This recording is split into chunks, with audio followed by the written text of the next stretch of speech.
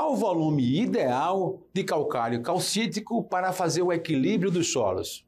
Os técnicos recomendam que se faça uma boa análise.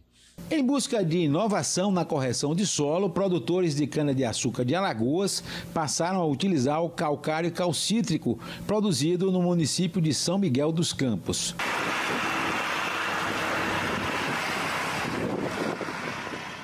Antes de realizar a correção com o calcário, os produtores precisam fazer análise do solo, como explica o agrônomo Tiago Pinheiro. A análise hoje é um instrumento importantíssimo para o planejamento agrícola.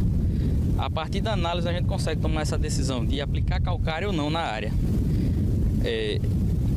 Então, para fazer a aplicação, é necessário que a gente faça análise, que a gente tenha uma análise antes.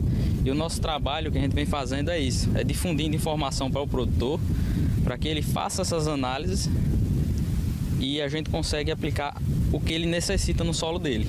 Tem umas áreas aqui que está muito tempo sem realizar a calagem, que esses 3 sobem para 4, 5, mas a média da região no geral são 3 toneladas. Hoje a gente faz correção do solo com a aplicação do calcário, não pensando apenas em corrigir o solo, mas em equilibrar as bases do mesmo. Então, quando você chega num solo e não coloca o que ele pede, a cultura não vai responder da forma que ela deveria. E você tem uma redução de produtividade no final. A calagem com calcário reduz custos e também equilibra as bases do solo. No processo de formação dos solos tropicais, ele acaba perdendo essas bases benéficas. E a tendência é só perder mais. E a cultura tem extração, tem acidificação e perda dessas bases, que seria o cálcio, o magnésio e o potássio.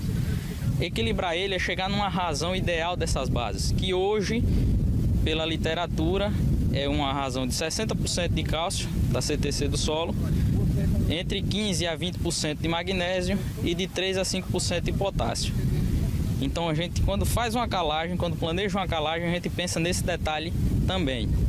Aqui nessa área em questão, a análise de solo nos apontou a utilização do calcário calcítico para conseguir equilibrar as bases que estavam numa razão 2:1, 1:1.